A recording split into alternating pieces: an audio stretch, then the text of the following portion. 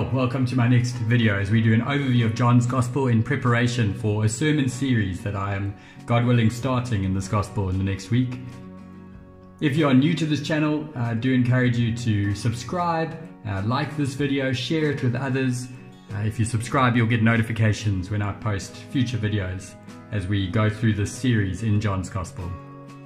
Well, it has been an absolute joy and a privilege for me over the last few weeks to dig through this glorious gospel in preparation for this series. I am massively indebted to many who have done hard work in this gospel, and specifically to Dick Lucas and his work with the Proclamation Trust, and to Don Carson. And so much of what I'm going to show today as key themes and key ideas in the book is standing on the shoulders of greats like Don Carson and Dick Lucas, who stand on the shoulders of others throughout the centuries who have dug into this glorious gospel. Well, very helpfully, right towards the end of John's gospel, he gives us a key verse to help us to know why he's written and what he hopes will be the result of writing this book, where he says in chapter 20 verse 30, Jesus performed many other signs in the presence of his disciples, which are not recorded in this book, but these are written that you may believe that Jesus is the Messiah, the Son of God, and that by believing you may have life in his name. And as we go through this gospel, you'll see that these words, signs and what they've seen and the appearing, and what we'll see that is testified to, and the witnesses to Jesus, all of this is evidence. And so one key word for John's Gospel is evidence, which we'll see the whole way through. And that evidence is there, it's written that you may believe. John hopes that those who read his Gospel will believe the truth about Jesus, the Messiah, the promised one, the Son of God. So evidence that will lead to belief. And for those who believe, you may have life in his name. And these three, evidence, belief, and life, you'll see repeated over and over again in John's Gospel. And I'm going to show you some of those as you see the orange, the blue, and the green, showing some of the evidence and the belief and the life that John speaks about in this Gospel. We'll also, a part of that evidence, John uses this word signs. Jesus did many signs, and John records a few of them as part of the evidence. We'll also see a few I am statements that Jesus made that are key in this book. And we'll also see Jesus' statements about finishing the work that God has given him to do. So the whole time remembering these two verses, which are the key to John to help us understand, we're going to go through. I'm going to go through very quickly just to show you how John shows, firstly, the evidence, which I've highlighted throughout John's Gospel in orange. It's words like witness and what they've seen, what's been testified, what has been made known, and signs. And as we go through the whole of John's Gospel, we'll see a lot of this evidence that John is pointing to.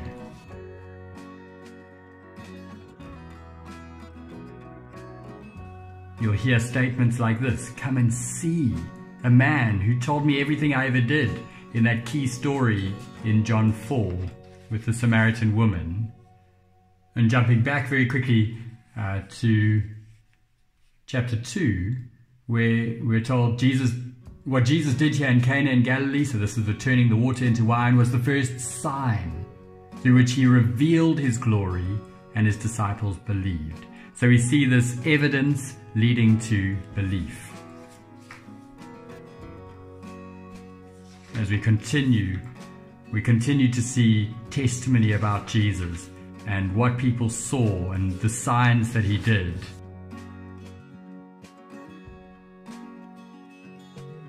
Everything focused in orange is just showing the details of the evidence that John is presenting to us, all about Jesus,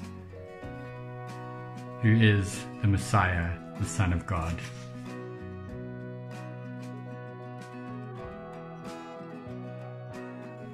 Wonderful statement by the man who was healed. He had been blind from birth, we are told,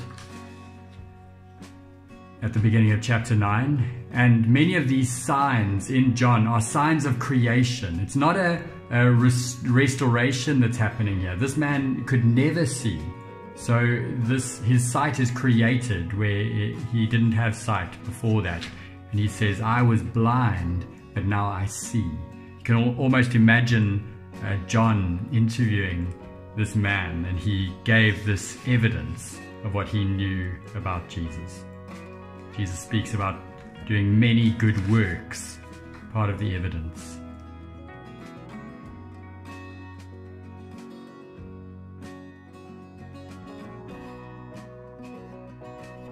And then Jesus says in chapter 17, which is part of the big section from chapter 13 onwards, known as the Upper Room Discourse, and Jesus here is praying, and he says, I have revealed you. So he's praying to his Father in heaven. He's saying he came to reveal God to his disciples, and saying everything that they have seen was part of the evidence.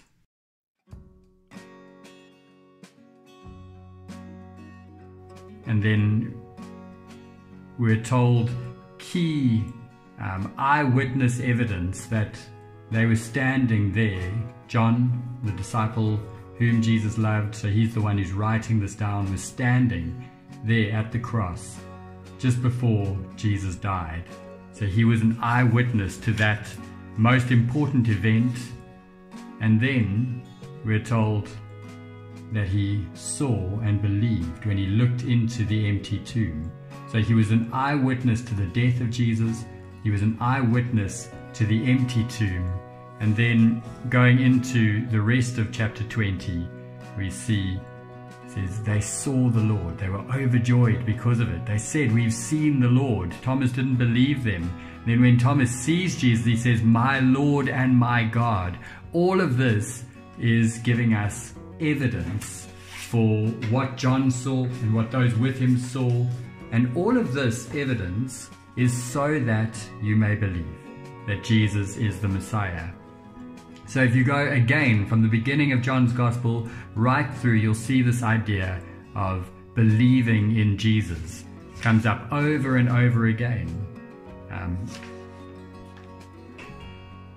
His disciples believed in him. They believed the scripture and the words that Jesus had spoken. In this absolutely key verse in John that encapsulates the whole of the gospel, for God so loved the world that he gave his one and only Son, this Son of God, that whoever believes in him shall not perish but have eternal life. So believing is a key idea throughout John's Gospel. And it's so helpful to go through a letter like this, a book like this, and just look for repetition like this. So again here, whoever believes, hears my words and believes him who sent me has eternal life. Belief is a very important part of this gospel.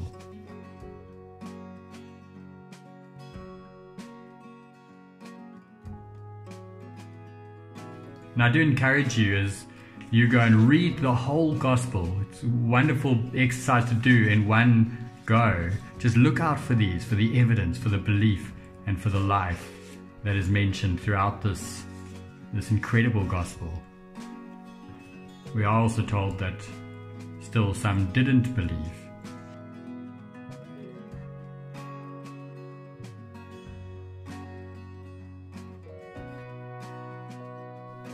This is one verse within the gospel that encapsulates much of what we're going to see and what John is all about. We've got one of these I am statements, which we'll look at more in a moment. But he says, I am the resurrection and the life, that you may have life in his name. The one who believes in me will live, even though they die. And whoever lives by believing in me will never die. Do you believe this? So that's Jesus at the tomb of his friend Lazarus, speaking about the life, the eternal life that was available through him. Again, you just see so much throughout this gospel about believing in Jesus. From verse 13 onwards, there's a real transition in the gospel. Another thing, we're not going to dig into it, but you do see repetition of light, light and darkness. And this is the last time that light is mentioned in John's gospel. The shadow of the cross overshadows the story from this point.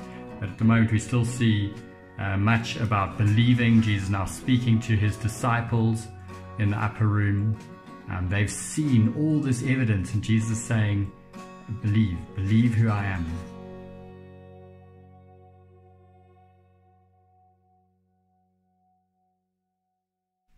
Wonderful thing we see here in chapter 17 from verse 20 onwards. Jesus says, my prayer is not for them alone, speaking about his original disciples. I pray also for those who will believe through their message. Our Lord Jesus prayed for us who are believers in him now. What an incredible thought.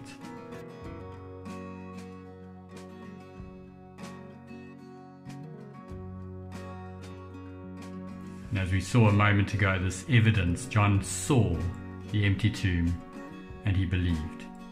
But he still didn't fully understand. So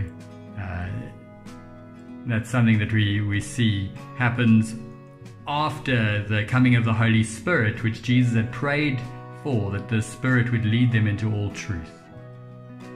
And so you see this idea of believing is so important. We've seen the evidence, we've seen the belief, and all of that is that you may have life in his name. And that idea is another key that we see throughout John's Gospel. We see it right up at the beginning. Chapter 1 verse 4, in him was life, and that life was the light of all mankind. So life is another key theme. Evidence, belief, and life, eternal life. And that's again why John 3:16 is so well loved, because it really does encapsulate so much of what this gospel is about.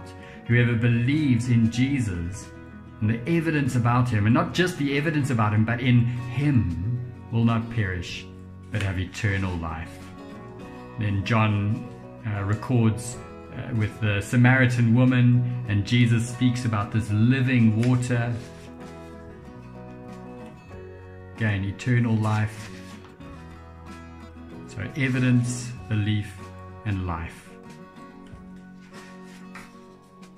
The gospel is just dripping with these ideas, and again, it's evidence so that we will believe in Jesus, and if you believe in Jesus, you will have life in his name.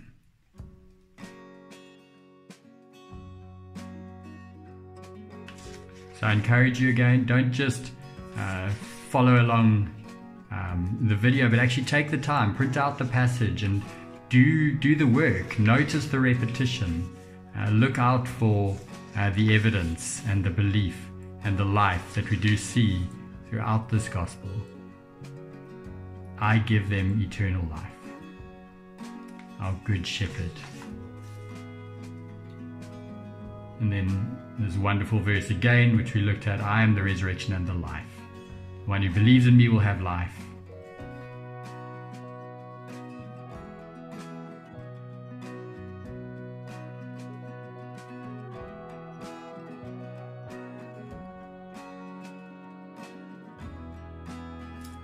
I am the way, what a verse, the truth and the life. No one comes to the Father except through me. He's the only one who can give us life, true life, eternal life. So, believe in him. The evidence is clear that he is who he says he is, so believe in him. Jesus again says here, for you granted him authority, talking about himself, over all people, that he might give eternal life to all those you have given him. Now this is eternal life, that they know you, the only true God, and Jesus Christ whom you have sent.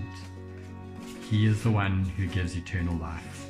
So again, you just see that repetition And those three, if you can hold on to those three keys throughout your journey through John's Gospel, the evidence, the belief, and the life, they are a wonderful tool that are going to help you to dig into this Gospel deeper. Some other repetition that we see in John's Gospel is Jesus' I am statement. So in chapter 4, as he was speaking to the woman at the well, she speaks about this Messiah, and he says, I am he. He is the one who can give this living water that she had been longing for. And we see here in chapter 6 where Jesus says, I am the bread of life. I am the living bread.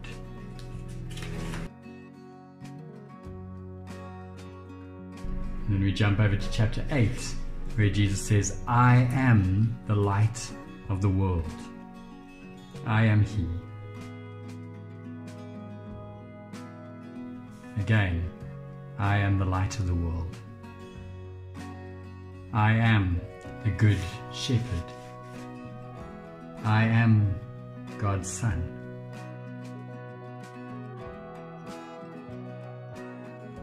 Such a key verse. I am the resurrection and the life. It's a big verse in John's Gospel. Worth just keeping tabs on as we make our way through. Another key verse, 14:6. I am the way, the truth, and the life. No one comes to the Father except through me. It's just reinforcing this. All of the evidence, the signs, point to Jesus so that people will believe in him, because he is the way, the truth, and the life. That by believing you may have life in his name. So it's just highlighting a few of the I am statements. Chapter 15, also really well known. I am the true vine.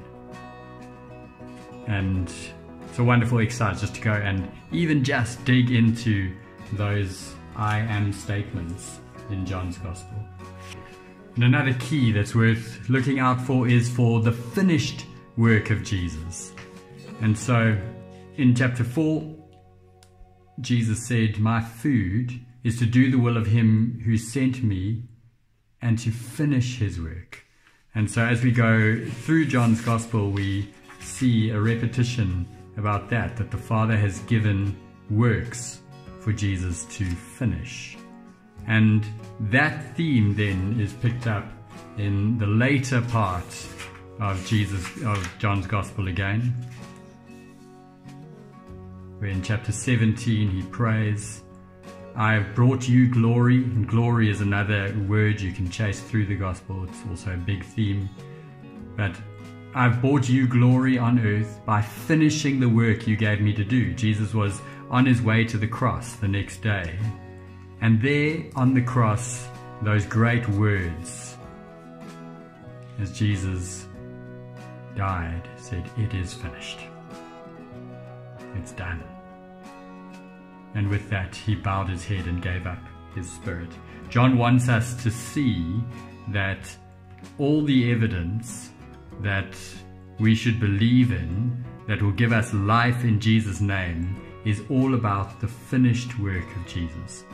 His death, his resurrection, his ascension into glory, and his ongoing work through us as we proclaim the finished work of Christ, all that he has done to save us. Well, that is a whirlwind tour through John's Gospel. In your journey, in our journey through it, we don't want to lose sight of chapter 20, verse 30 and 31, giving us the reason why John wrote. God willing, next week we'll be digging into the first 18 verses of chapter 1, the opening of this gospel, which sets the scene in just the most extraordinary way. And I'm looking forward to digging into that alongside all of you. In our journey, there's good reason that chapter 3 verse 16 is so well known, because it does encapsulate so much of this gospel. For God so loved the world that he gave his one and only Son, this Son of God, that whoever believes in him shall not perish, but have eternal life. And that's what we want. We want to rejoice in this evidence that we've been given, that it might grow our trust, our belief in our Lord Jesus, that we may rejoice in the life that is ours because of him. And as you finish off John's Gospel, you get to the end of chapter 21, we see that Jesus did many other things as well. If every one of them were written down, I suppose that even the whole world would not have room for the books that would be written. And it is a joy that we have many of those things written down in John's Gospel, but also in Matthew, Mark, and Luke, and we can dig into those. But Jesus does continue to work through his word as people believe the evidence and have life in his name. God continues to work. And just as a cross-reference, you might want to go and read John's first letter, just the opening verses where he says, that which we saw, which we touched, this we proclaim. So I really do pray that you will dig in further to this great gospel, and that you will rejoice in the evidence that's presented, that it will grow your trust in Jesus. There was a man sent from God whose name was John. He came as a witness, evidence, to testify concerning that light, so that through him all might believe. John starts there and he ends there. In him was life, and in him you may have life. So as we rejoice in this truth, I pray that you will prayerfully dig through this gospel along with me. May it challenge us and change us, that we might be a people who live, having seen his glory, that we live lives for his glory. Well, God bless as you dig in further.